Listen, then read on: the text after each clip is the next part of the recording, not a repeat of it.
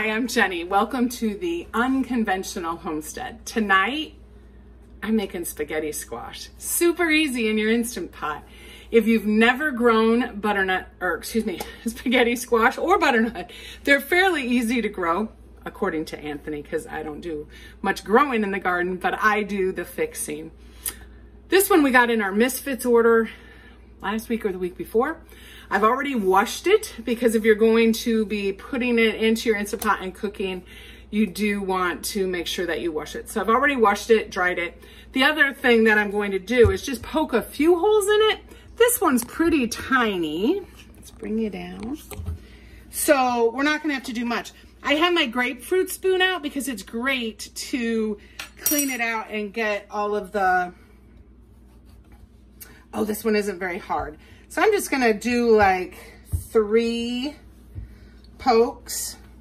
You just don't want it to explode. I'm gonna keep the knife here though because we'll be cutting it to scoop it out. I have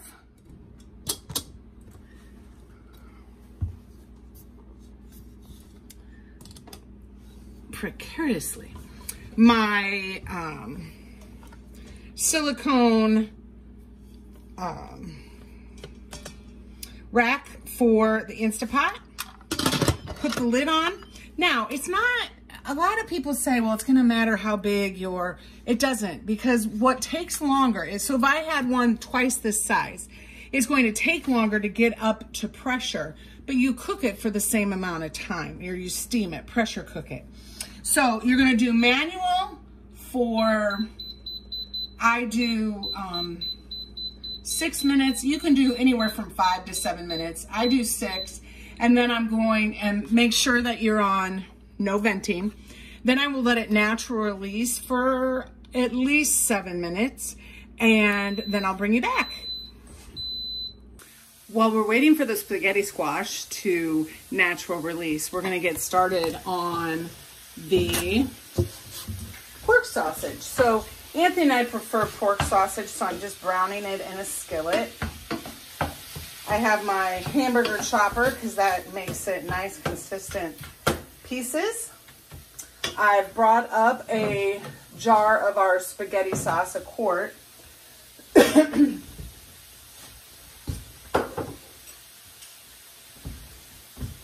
don't think we'll need a whole quart, but it's up here in case we do. So I'd love for you to comment below, have you ever made spaghetti squash? And what's your favorite way? Have you ever made it in the Instant Pot? You can roast it in the oven. It's just, it's hard to cut, but not so difficult that you can't do it. But on summer days or, you know, late fall days, harvest days, it's much easier to turn on the Instant Pot than turn the oven on to 400 and roast it for 20 to 30 minutes. But you can sure do that. It's not difficult by any means.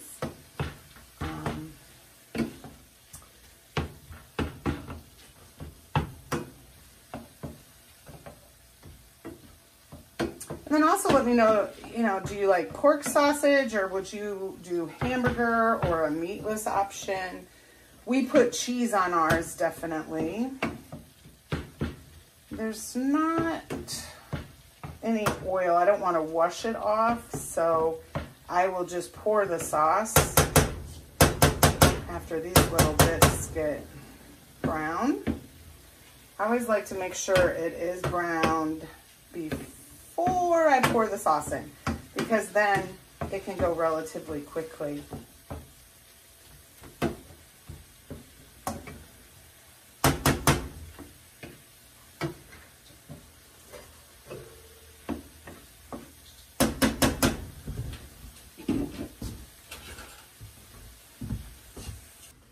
Okay, so I have a plate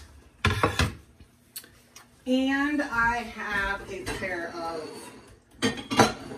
tongs if I need them, and I have a clean kitchen towel. I'm going to turn the Instantpot off. There was no steam to come out.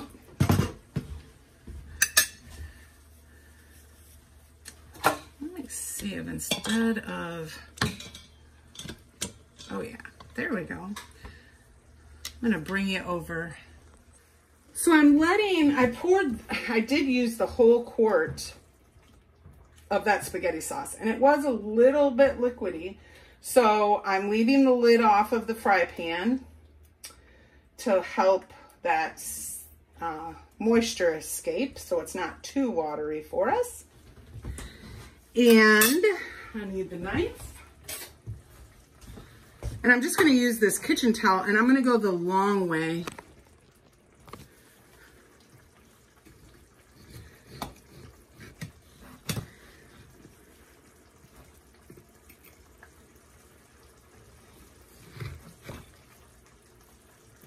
Just be careful because steam is going to escape.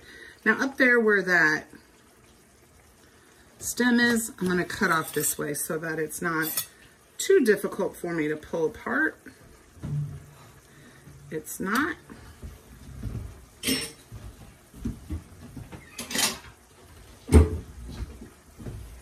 Okay.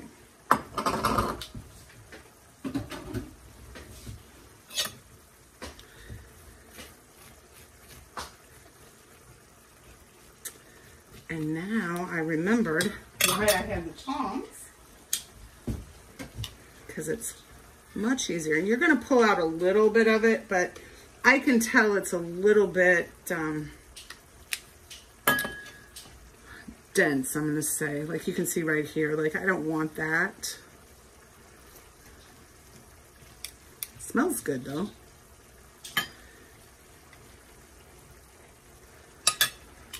And I see one seed. Anthony and I will just compost this. We'll probably have butternut next year grown in our compost bin. That's okay. It just becomes more compost, or we can eat it. If they do grow. That would be kind of cool. Okay. Then, and that's what I'll do with the stem side.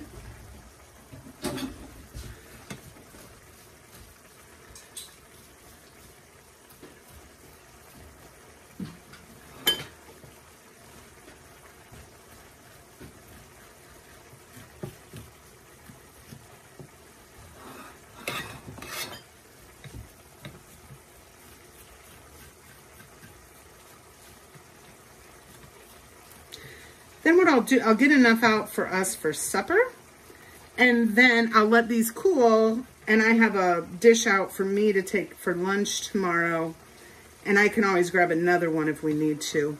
But that way I'm not having to totally clean it. Oh, I wish you guys could smell this. It just smells wonderful. Our spaghetti sauce is just yummy.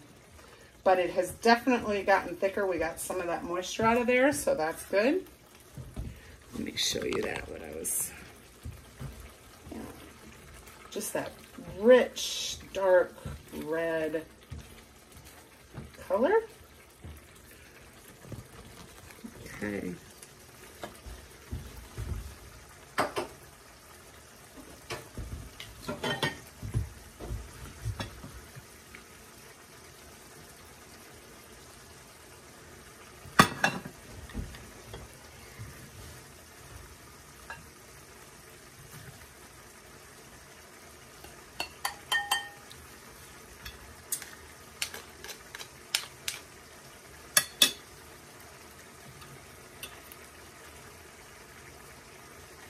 I don't know if you've ever seen spaghetti squash, but it sure looks like angel hair pasta.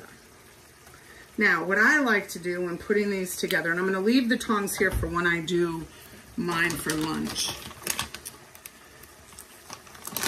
is I like to put the cheese right there so it'll melt, because then it's just gooey gooey. This is just it's It's actually a mozzarella alternative, Violife. We get this one at Costco. I have some trouble with cheese, lactose, and dairy.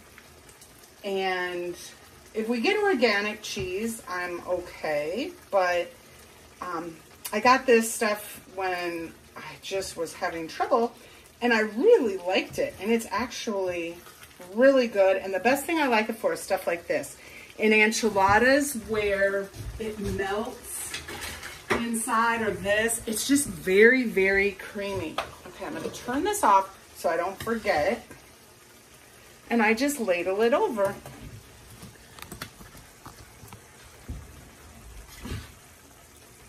This is Anthony's. And I spread it out so it gets that cheese nice and melted.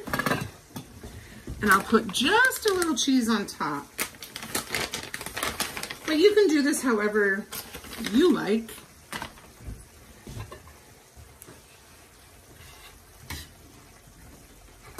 Oh, I knew that was going to happen. We will leave it there.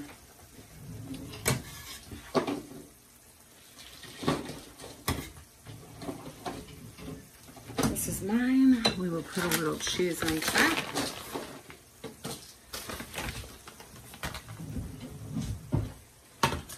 I'm going to move that. Comment below. I hope that you're going to try this, but let me know if you've ever had spaghetti squash and if you're going to try it.